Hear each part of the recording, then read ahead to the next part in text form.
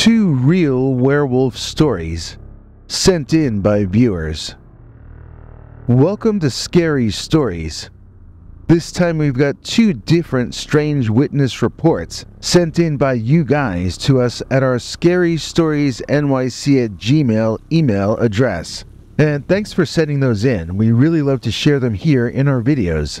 The second one is from a person, I'm not sure if they're a man or a woman or what, who wants to run off with the wolves that they think are in actuality werewolves. But this first one is about a truly disturbing and alarming kind of dogman or werewolf habituation problem. And the story submitter tells us that he always knows when the creature is nearby because I smell werewolf. Dear Scary Stories NYC, my family thinks I'm insane, but I'm too stressed out to even remember what sanity feels like. That doesn't mean the dogman isn't real, or the werewolf, or whatever that thing is. There are evil creatures in this world. You've certainly met an evil man or woman in your life, right? If not, brace yourself, because you will eventually. And if people can turn evil, why not animals? Why not other intelligences? I mean other intelligent creatures, because we humans are not the only intelligent beings that exist here on this planet, in this reality. Some of them flit in and out of our world, in my opinion. But I can't prove that, so it's just an opinion. But what is no longer just an opinion to me is that this werewolf being exists. It's out there. It's evil. And it hates me personally for some reason that I can't explain to you or to myself.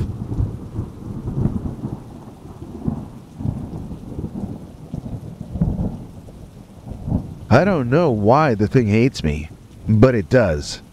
It can't stand me, and it enjoys frightening me. It knows how scared I am of it, and that makes this thing happy. That's how I know it's evil. When I frighten a creature smaller than myself, I feel bad about it. Don't you? If you scare a kitten or whatever, you get quieter, and you behave in a less frightening way to calm the little fellow down.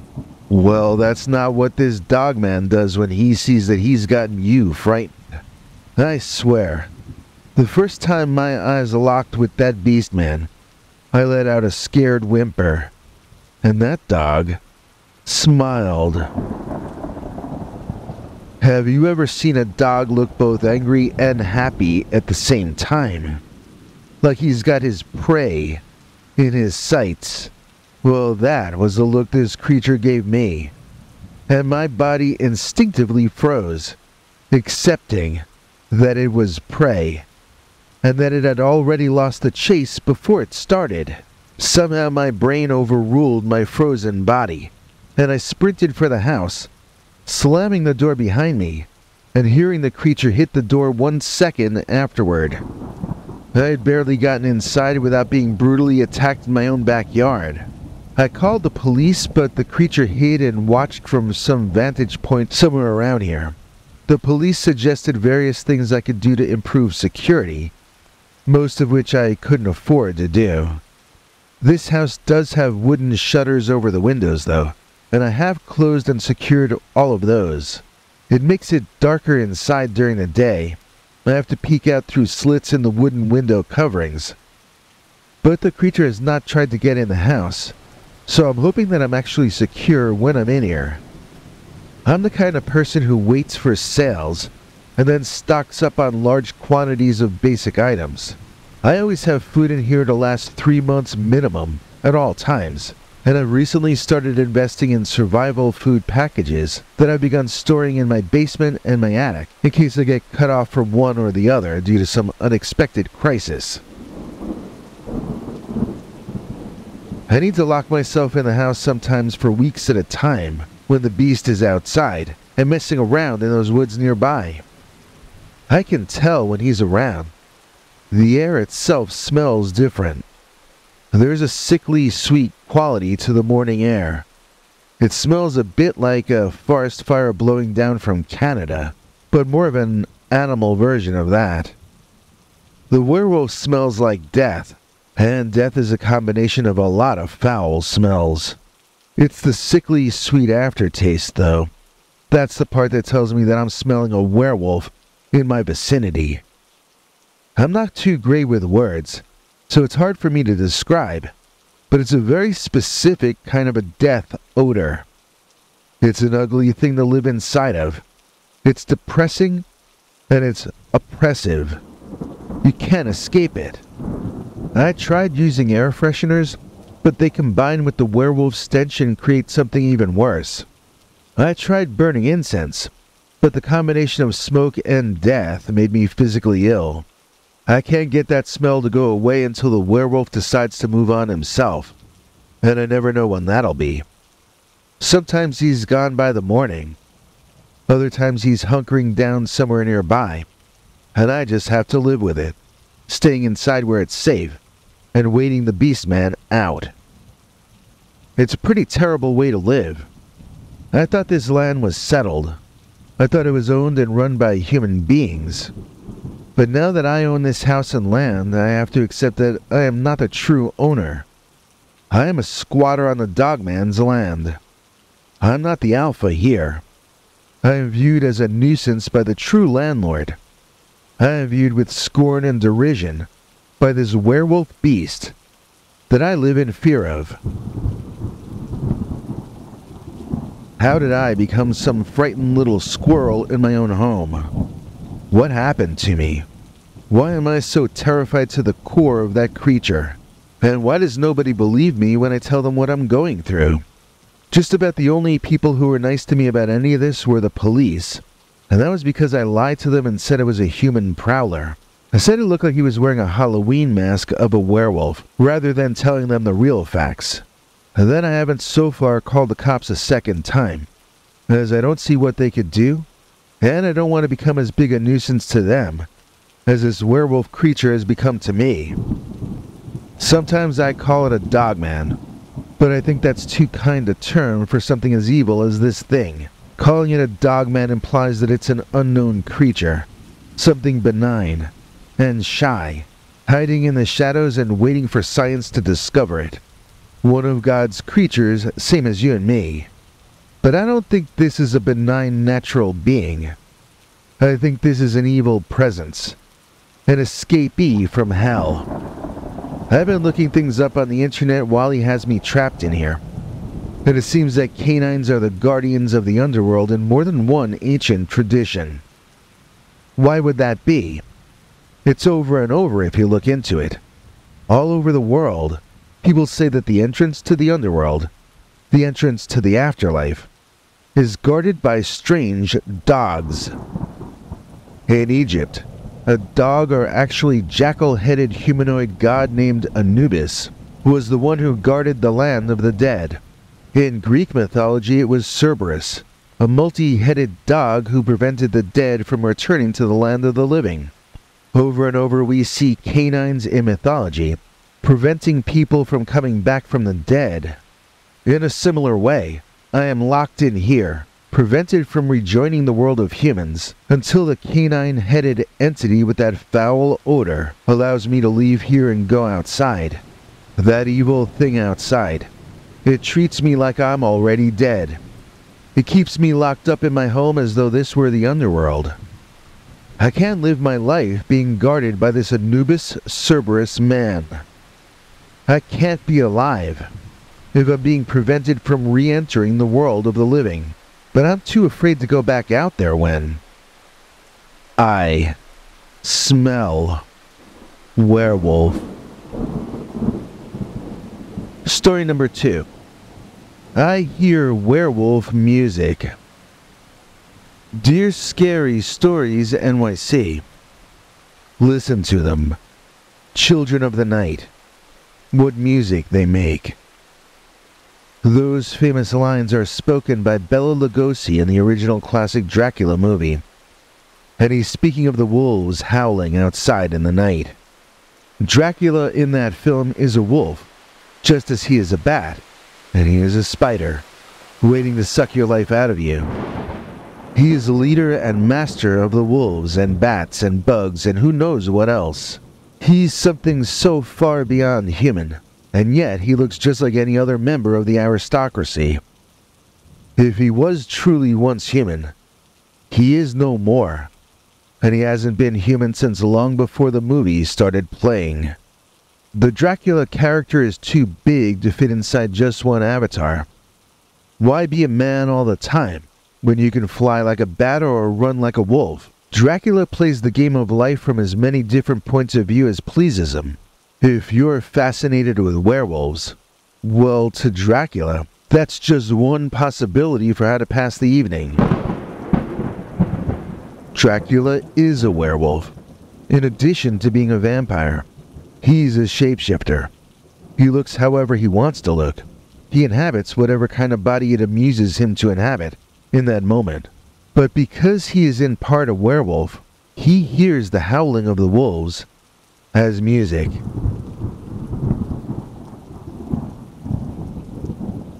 When I first moved to the Cloquet Valley in Minnesota, I found the cries of wolves and other canines in the night to be somewhat unnerving.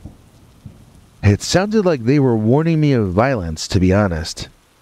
It felt like a gang of bullies were outside shouting threats at me, and I felt frightened in my own home. But then one night, I was walking home from picking up my mail, and I was passing through a lot that had become overgrown with trees. Wolves appeared all around me, surrounding me, as if they found me infinitely fascinating. They all looked me in the eye, and I was told never to return the look of a wild animal. Yet they were all staring at me, and as I looked from one to the next, I found myself unable not to make eye contact with each of them. I felt like I was going to have an attack. My heart was beating so fast, and my entire body hurt and stiffened up. But none of the wolves growled or got threatening toward me.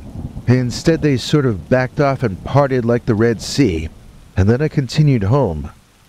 I knew they were behind me, but I was too afraid of them to look back there. And that night, I dreamed I was one of those silver-colored wolves, and that I was running with them through that same forest. I woke up late the next morning, feeling exhausted, my bed covers and pillows all over my room. I say this because I am usually a light sleeper, and I can't remember anything like this happening to me before. When I was a kid, my brother used to toss and turn in his sleep, so I do know what it's like, but it never happened to me personally before. I found myself finding excuses to take that path through that wooded lot more often, hoping to see the wolves a second time. I finally did one morning just a few minutes before dawn, when it was still dark outside. And that was the time when I noticed their eye shine. It was blue, not yellow or amber as in many werewolf stories I've heard, but it looked very bright blue in the darkness. At that time the pack stayed back away from me, in the tree line, and only the one large silver wolf came out to greet me. I was happy to see him, but still terrified to be in the presence of this large creature. His head came up past my crotch level, and I knew he would have been taller than me if he reared back up on his hind legs. Now, isn't that a strange thing to think when you meet a wolf? That he would be taller than you if he stood up like a man. Even as I thought that thought, I figured that was a weird thing to be thinking. But when I made eye contact with that wolf that second time, I could swear he was trying to tell me something with his eyes. It was really compelling. There was such intelligence behind his stare. But what exactly did the creature want me to know? I bent a bit downward to look more closely, and the wolf bolted, as did his entire pack, all at once, like they had one mind controlling them. I turned around and ran home, sort of spooked by the way they all bolted like that.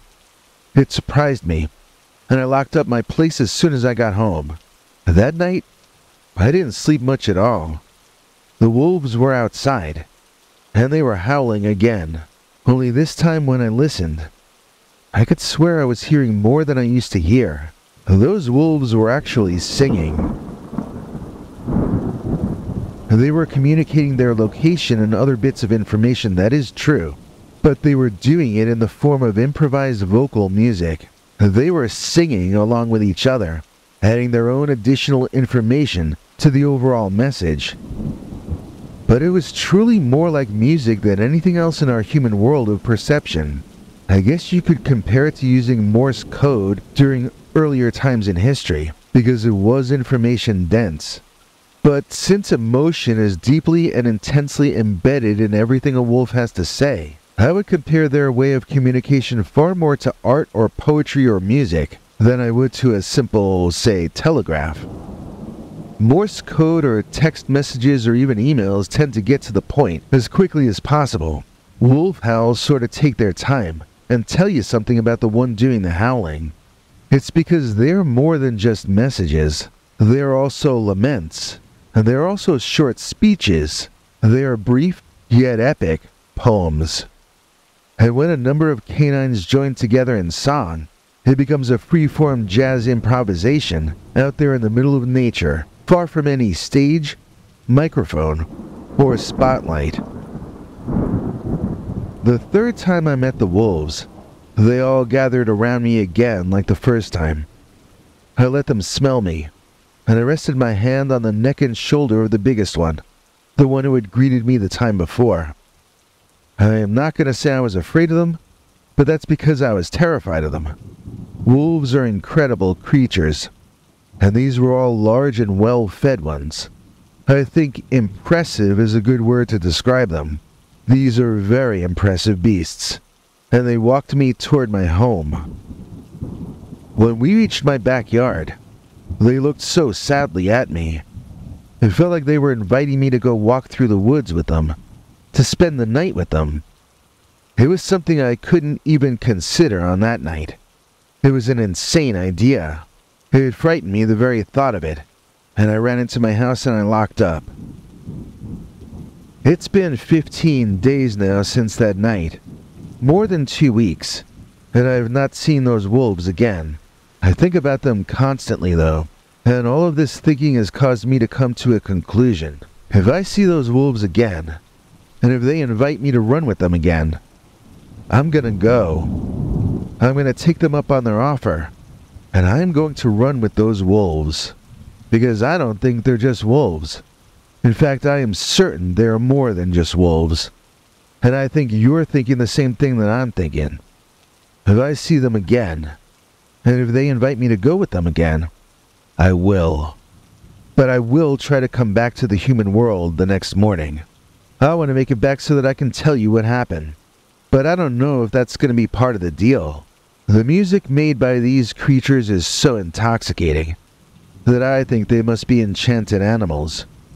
Running with them might be like joining a fairy circle. Maybe you'll get back the next morning, or maybe you'll get back and find 20 years have passed, like with old Rip Van Winkle. I've decided I'm gonna go anyway. I'm willing to take the chance to find out.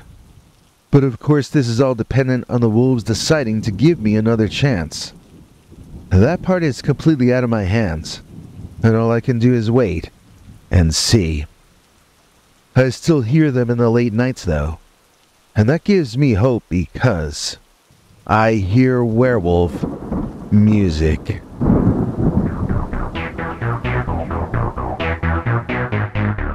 Hey, if you've enjoyed our recent episodes about the 1936 and the 2008 Dogman Upright Walking Canine cases, both of those stories were taken from the great book Real Wolfmen by the great Linda Godfrey, and you can snag an audiobook version of that for only $6 if you follow the link in our description. There are a lot more true Dogman and real werewolf stories in that book, written by Linda Godfrey, the original journalist who first exposed the Beast of Bray Road to the world way back in the 1990s. And if you get any version of the book at that link, we get a little bit of remuneration, which helps the channel survive. It's a good deal for you, and it helps us stay around for one day longer.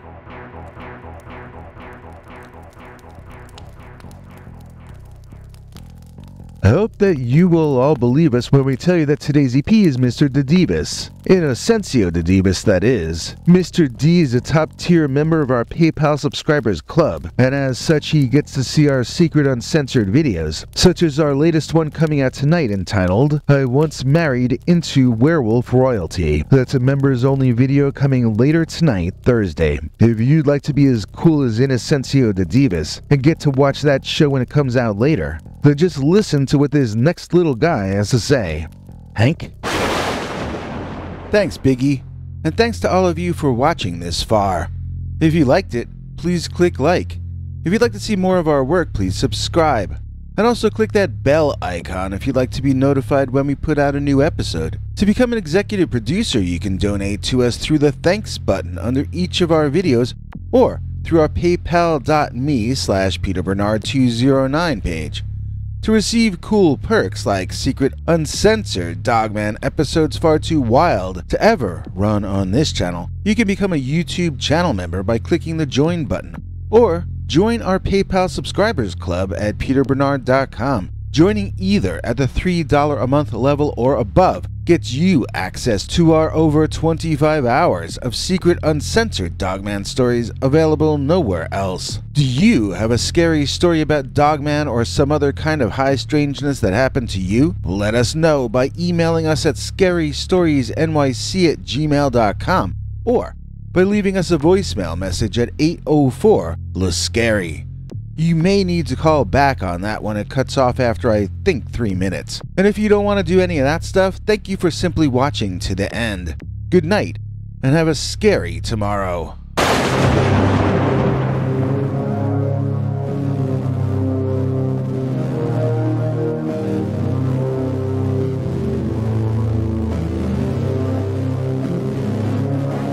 Come back for more scary stories.